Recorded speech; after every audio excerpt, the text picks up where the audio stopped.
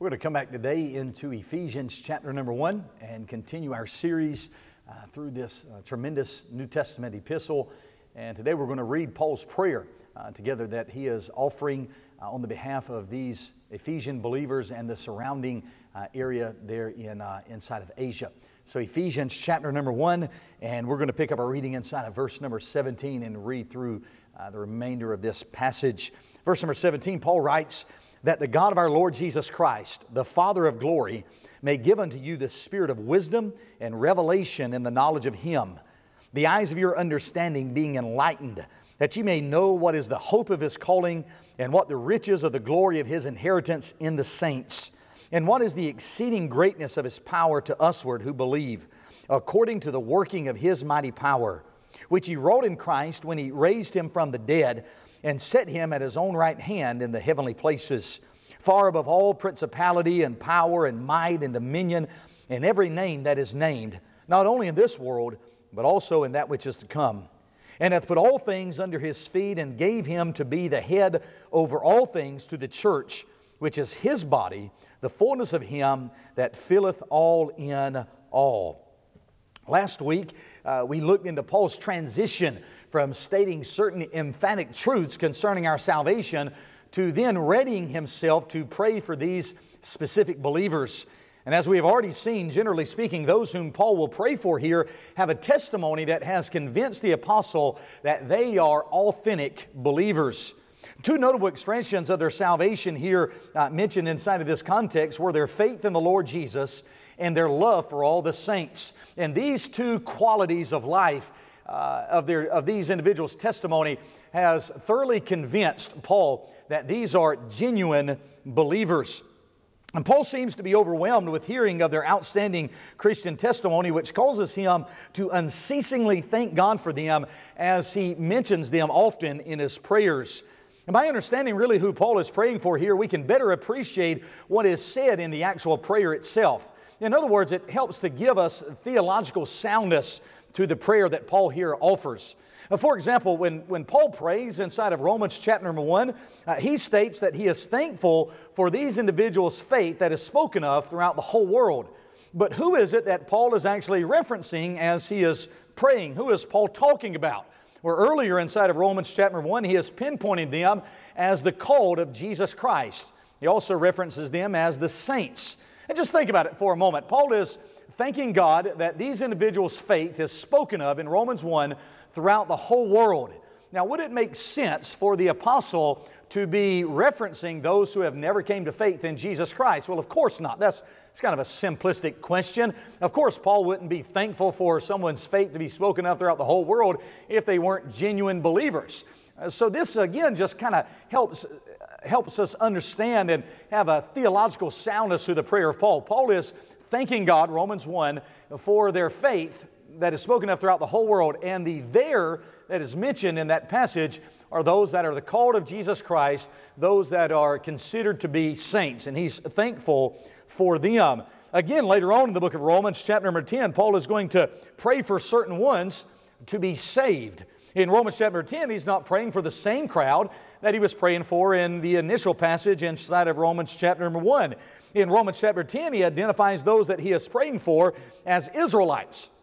Israelites who have established their own standard of righteousness and therefore have become ignorant of the only righteousness that God accepts. And so these are Pharisaical individuals, people that have gone about to establish their own righteousness. They were those that said, well, God really cares more about these things than He does these other things, so we can meet this, and therefore because we adhere by these standards, then everything will be okay in between us and God. And Paul says such individuals are in desperate need of salvation, and so he prays, brethren, my heart's desire and prayer to God for Israel is that they might be saved. So again, in Romans 1, Paul is praying for those who are already saved, and he's thanking God that their faith is spoken of throughout the whole world. In Romans 10, Paul is praying for those who have not been saved, but maybe think that they're saved because they have some different form of righteousness than God actually does. And so Paul prays for those lost individuals in Romans 10 to be saved. Again, this kind of just clears up any theological confusion. It wouldn't make sense for Paul to thank God for the faith of unbelievers in Romans 1, and it wouldn't make sense for Paul to pray for the salvation of genuine believers in Romans chapter number 10. So here in Ephesians chapter 1, Paul is praying for, specifically, the Bible tells us, for the saints. And Paul is praying for those throughout Ephesians 1 who have been blessed, chosen, predestinated, accepted, redeemed, forgiven, abounded towards, made known unto, and those who have obtained an inheritance. Now this kind of summarizes for us what we looked at together last Sunday. Today we're going to begin looking into the actual content of this prayer. And we're going to call this a prayer to know. A prayer to know, because in this prayer, Paul is praying for certain knowledge to be realized by these believers. And I'm sure that we won't get through this entire prayer that Paul offers, these 7 verses or so, but we'll get through as much of it as we can today, and we'll come back to it next Sunday. Here's the big thing that I want to present to us today. That is the overall theme of this prayer. The overall theme of this prayer. We could call verses 17 and the first part of verse number 18 the introduction section of this prayer. An introduction in regards to who is it that Paul is praying for, rather what is it that the apostle is going to pray for as he prays for these saints. Well, he's going to spell that out for us in several different ways, really by using several different expressions. He's going to reveal to us exactly what it is that he desires for these believers. Paul begins by addressing Jehovah by a peculiar title. He mentions, verse number 17, that He is the God of our Lord Jesus Christ. And this is a designation of God which links God the Father to Christ the Son in terms of essential nature. And in this prayer, Paul is going to ask the Father to give believers a true comprehension and appreciation of who they are in Christ and what they have. And this will in return begin to give them some idea of what wonderful and unlimited blessings they have already attained and received by virtue of their new birth experience. And this is going to unfold for us one of the greatest achievements of Christianity. One of the greatest achievements of Christianity is not getting something extra added to us. One of the greatest achievements of Christianity is for us to just simply realize more and more what has already been supplied to us in our conversion experience. You and I live in a day and age where many believers are constantly searching for something more in the Christian life. They're searching for something extra, something beyond the normal things associated with Christianity. And so many people are looking for some deeper life experience, some addendum, some additional experience. They want some emphoriatic thing to take place that is kind of exclusive, kind of premier, something that no one else really gets to experience. But here inside of this prayer, Paul doesn't speak of what they need to further obtain inside of their Christian life. He rather prays that these individuals would realize what they have already obtained or already been supplied with. And so all we need and are intended to have for ourselves as believers was supplied to us the moment that we first believed. And that's really the essence of what the apostle is presenting all throughout Ephesians 1, and specifically inside of this prayer that he begins to offer to God on the behalf of these believers. Paul is going to major on emphasizing that these believers have already been supplied with everything that they need to live the victorious Christian life. And Peter speaks of this same theme in 2 Peter chapter 1 and verse number 3. Here's what Peter says.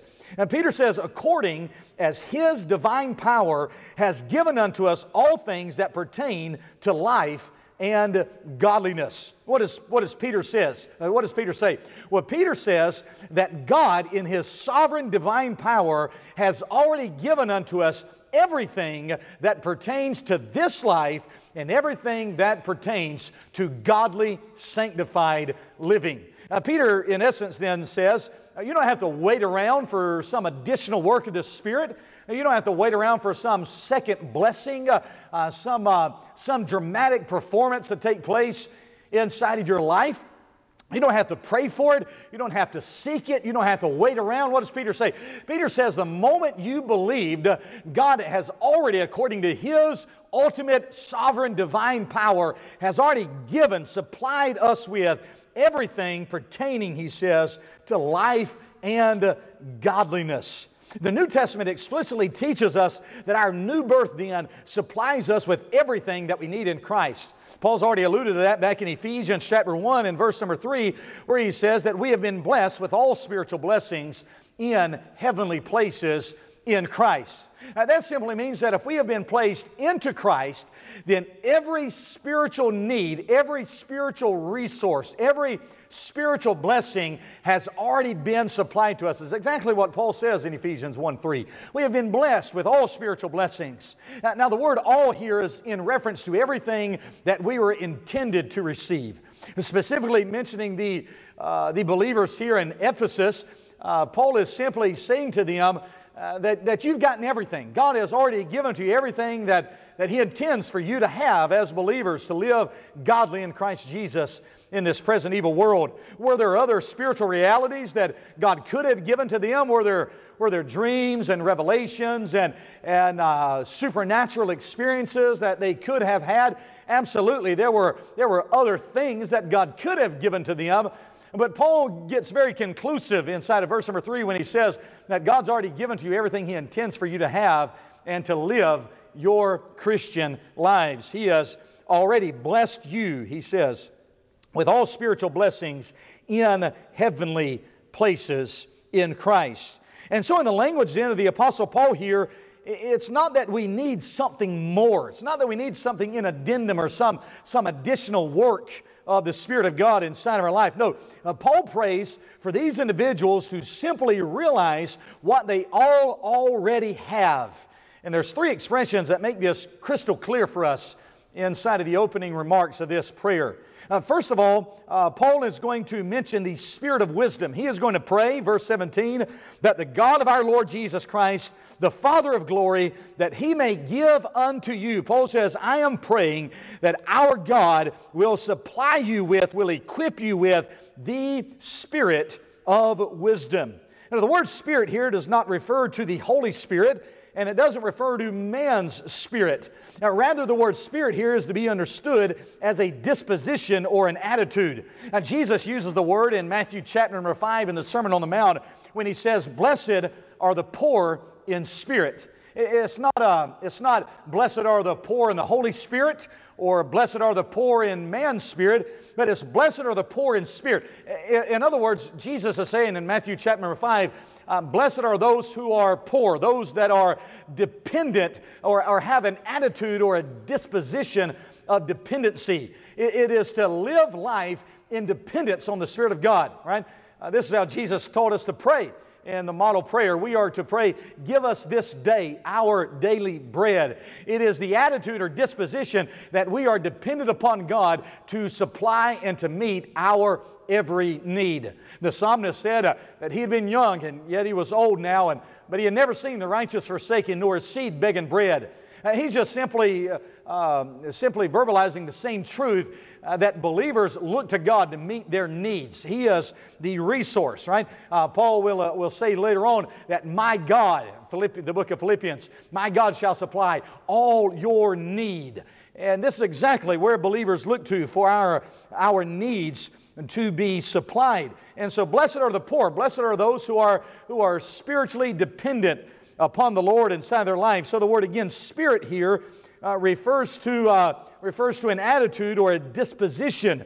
And so Paul here, back in Ephesians 1 and verse 17, prays for these individuals to have a spirit, a attitude, or a disposition of wisdom. Literally, Paul is praying for them to be influenced by wisdom. Wisdom, then, in the sense of our ability to use what we are already aware of or already in possession of. Wisdom here is the very opposite of laziness. A lazy person wants more, but doesn't want to use what they've already been given. They just want to be given to and to be given to receive and to receive, and they never really put into practice anything that they've already been given. But a wise person is content with what they've already received as they try to utilize what has already been supplied to them. And so this is this spirit of wisdom that the apostle here prays for, that these individuals wouldn't necessarily go out and look for some additional work of the Spirit inside their life or some extra experience, but that they would just become more consciously aware of what they have already received, and in wisdom would be putting such knowledge into practice. These believers then, as are all believers, have been supplied then with all spiritual blessings. Then the apostle is asking for God to help them utilize such blessings in their practices, that they would have the spirit of wisdom. And the second thing that Paul prays for, again in verse number 17, is not only that the Father would give unto them the spirit of wisdom, but also the spirit of revelation. The spirit of revelation. Now the word spirit, I understand, is only used one time in relation to wisdom, but it applies to the idea of revelation as well. It's tied, if you will, to both terms. We need the spirit of wisdom, an attitude or disposition of wisdom, but we also need an attitude or disposition of revelation. The word revelation here speaks of an unveiling or a peeling back, if you will. Again, it's not necessarily something new, but it's just to become aware of what has already been given. Of course, then, these believers had already been revealed certain truths. They have already had certain truths unveiled or peeled back for them. Otherwise, they wouldn't be saved. Back in verse number 9 of Ephesians 1, Paul says that God had already made known unto us the mystery of His will, according to His good pleasure, which He has purposed in Himself. So what is it that these believers have already had revealed to them? Well, just to name a couple of features, they had already had revealed to them their lost condition. These individuals had already become acutely aware of the fact that they were lost, world without end, minus the grace of God. They had seen the exceeding sinfulness of their sin. They had seen themselves without hope in this world if they were to live without God. They had seen that their righteousnesses were as filthy rags before the Lord, that their righteousness must exceed the righteousness. It must go beyond the righteousness of the scribes and of the Pharisees, meaning they needed a different kind, a different sort of righteousness. What kind of righteousness did they need? Well, they had already become aware of that as well. They needed the righteousness of God's dear Son. We call that the imputed righteousness of Jesus Christ. And this is what those believers had been exposed to by way of revelation. God's Spirit had worked by way of illumination to reveal their lost condition. It had worked on their behalf to reveal these truths. Paul would say that eye has not seen, ear has not heard, neither has it entered into the heart of man the things that God has prepared for them that love Him. But God has revealed those things to us, right? That is the message of the gospel. Things that are not able to be understood by those in the world at large, those that are lost without God, do not come to this realization by themselves. It is by way of the revelation of the Spirit of God working in their life. And so these believers here that Paul is praying for have already been exposed, already been revealed to certain truths. That's why there are believers in the first place. But again here, Paul here prays for more knowledge to be revealed to them. So they've received knowledge, but Paul says they hadn't reached a stopping point of learning. They were to go on in their Christian experience, constantly learning more and more and more. Now, again, I think it's important to see that Paul is rather interested in their knowing something rather than experiencing something. Paul is more interested in their knowledge being increased than them being able to sit around a dinner table and talk about some supernatural thing that happened to them, some mystical occurrence of speaking some gibberish or having some outer body experience, if you will. Paul doesn't pray for that to take place for these Ephesians. He rather prays that they would be increased with knowledge, increased with a spirit, if you will, of revelation. He wants them to know something. Well, what kind of knowledge is it that the apostle prays for them? Well, he prays for them to be knowledgeable, verse number 17, of Him. The Spirit of wisdom, he says, and the Spirit of revelation in the knowledge of Him. Paul desires for these believers to know more about Christ. I like what page 6 in our red book says. I want to know more about our Lord. This is the prayer of the Apostle Paul for these believers in Ephesus. This should be our prayer for ourselves here today, that we would increase more and more in the knowledge of Christ throughout the longevity of our Christian experience. This is what tends to Christian growth, to proper Christian growth. It's not someone just constantly beating you over the head. There's a time to rebuke, a time to reprove. Of course, that's 2/3 of preaching. But there's the element of exhortation. That means just line upon line and precept upon precept, and being increased with knowledge, the knowledge of God, being increased in understanding, having our eyes, he's going to say in verse number 18, the eyes of our understanding being enlightened.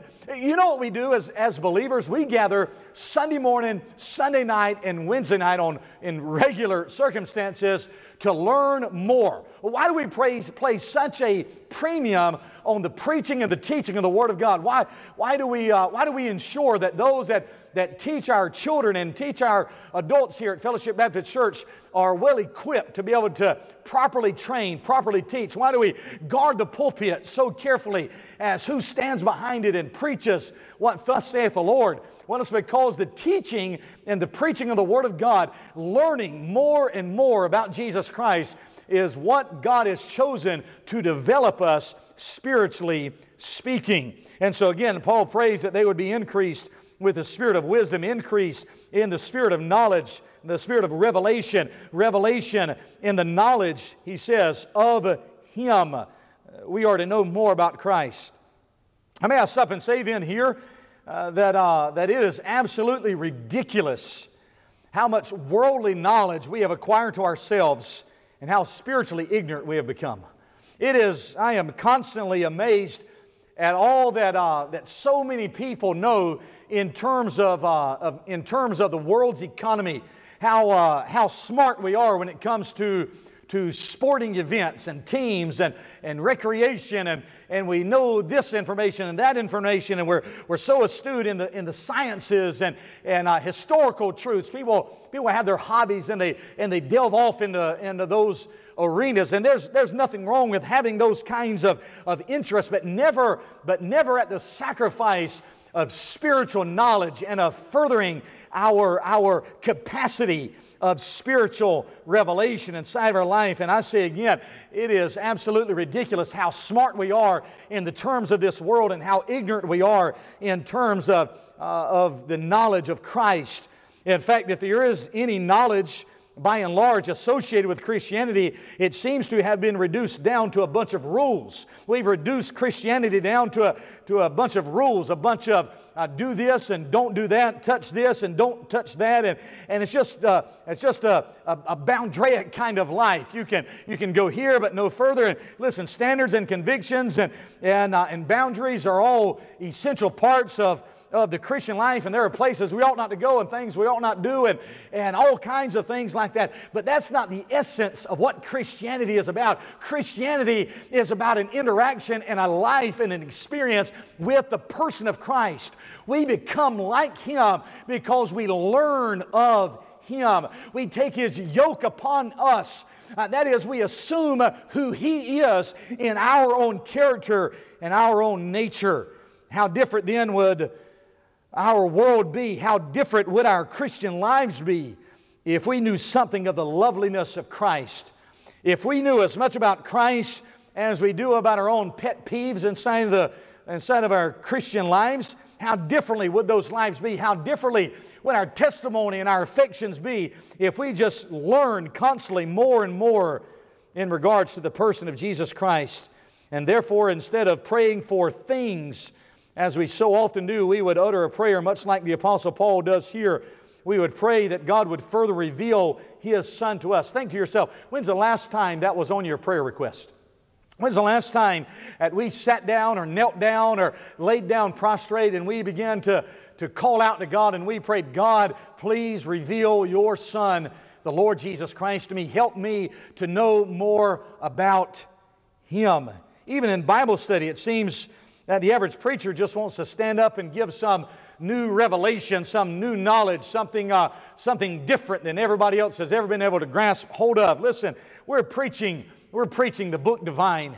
We don't need to make up things. We don't need to come up with spooky and mystical ways to interpret God's Word. Again, we're just called to utter line upon line, precept upon precept, and this is how believers are intended to develop, spiritually speaking. And this is what the Apostle Paul craved for these believers. And this is what he really craved for himself.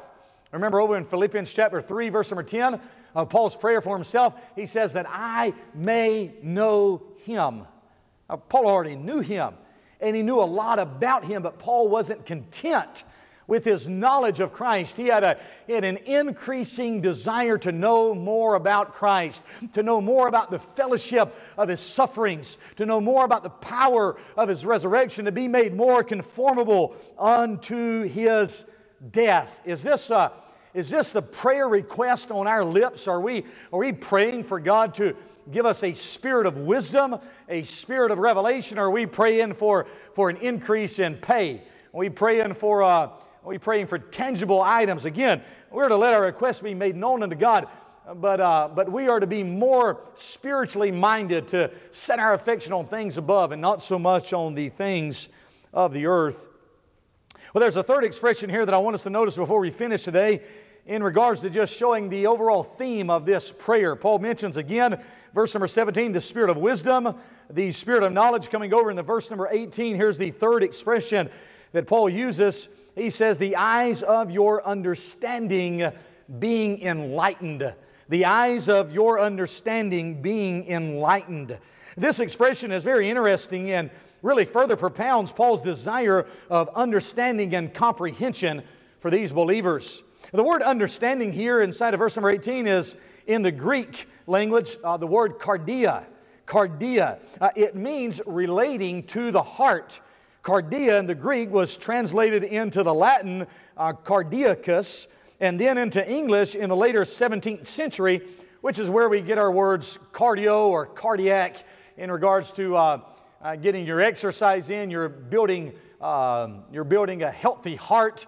Cardiac arrest would be the very opposite of that. So the idea of cardio or cardiac is the idea of something that is relating to the heart. And here's the basic form of that word used, again inside of verse number 18, translated as the term understanding. Now that may seem a bit confusing for us. Why would the word cardia, a word used in relationship to the heart, be translated by the term understanding? Well, in the New Testament, the heart was considered to be the seat of intellect rather than the seat of emotions as we use it in our modern vernacular. Our modern expression may be to say something of the effect of, I love you with all of my heart, or I love something with all of my heart. In the New Testament economy, they wouldn't have used the word in regards to some emotional stimuli like love. Rather, they might say that they knew something with all of their heart rather than love something with all of their heart. And therefore, Paul is not so interested here in them having some emotional experience as he is in their intellect being enlightened. Now, Paul says, verse number 18, that the eyes of your understanding being enlightened. He says, I want you to have an open heart to the enlightenment of the Spirit of God working in your life. I want you to have an open heart. We would say it a little bit differently. We would say that we need to have an open mind to the Word of God. Here's one prevalent problem inside of Christianity. Everyone is so set in their ways that nobody can change. Now, we understand that change isn't always necessarily a good thing. We are opposed to all forms of deviation and compromise. The Bible says, meddle not with them that are given to change. That is, those that are this way today and that way tomorrow, and they're always like the chaff which the wind driveth away, right? These kinds of individuals are not considered to be blessed individuals. But we always need to have an open heart, or if you will, an open mind to the truths of the Word of God. So much so that if we are in error, we need to have an open mind that we can be presented with the truth and fall in line, if you will, with that same truth. Again, Paul is not so interested in them having, again, some kind of emotional stimuli, some emotional experience. He's not praying for them to just simply feel something with their heart. Paul is praying for them to know something with their heart. And therefore, the need of the hour for those believers and us was to have more light given in our understanding. Paul prays, I want you to be enlightened in your heart, enlightened in your understanding. So what does light do? Paul prays for light to be shown, further revealed inside of their hearts. What does light do then? Why the necessity of praying for light? Well, I would ask you a question. Does light produce something? Does light create anything new? Absolutely not. Light doesn't create anything. Light only reveals what is already present. And again, this is exactly the burden of Paul inside of this prayer. Again, I can't stress enough that the apostle is not praying for something to be added to their Christian experience. He's only praying that the light would get cut on, that these believers would continue to become constantly more revealed, unveiled, to have the layers peeled off layer by layer, for them to grow deeper and deeper and deeper in the knowledge of Jesus Christ. As I'm preaching, there are those of you that are listening, and you've been saved, some of you for weeks and months, some of you have been saved for years, some of you decades.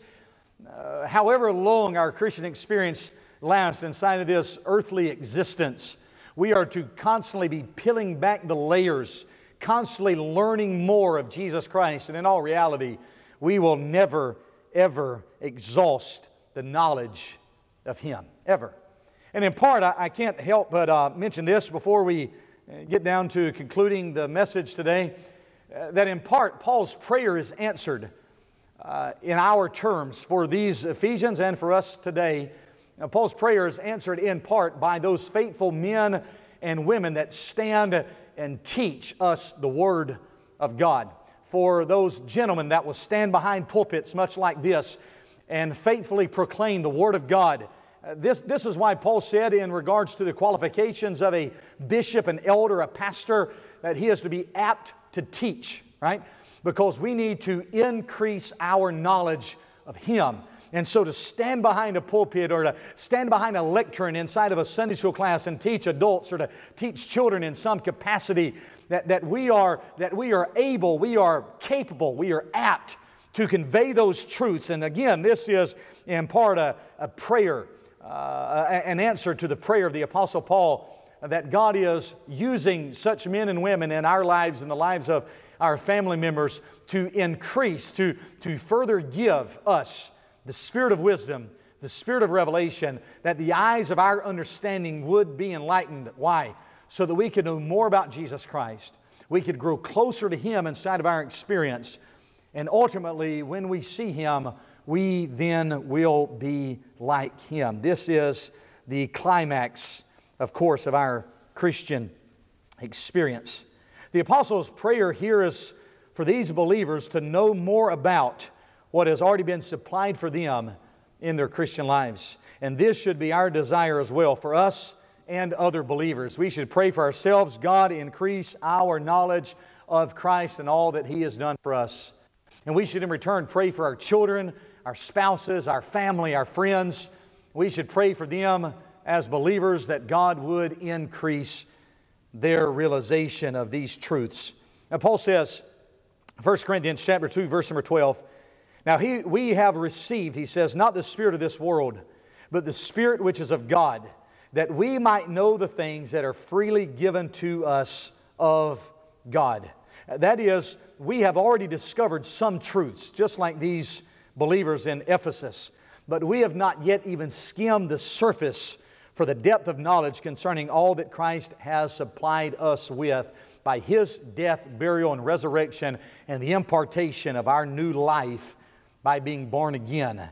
Remember, again, back in verse number 3, we have been blessed with all spiritual blessings in heavenly places, and it is our responsibility through the length of our days to come to a better understanding of all of those blessings. The man of God, the preacher, the pastor, the Sunday school teacher, the evangelist, the missionary is going to stand week after week, and he's going to simply tell you more and more and more and more about Jesus Christ.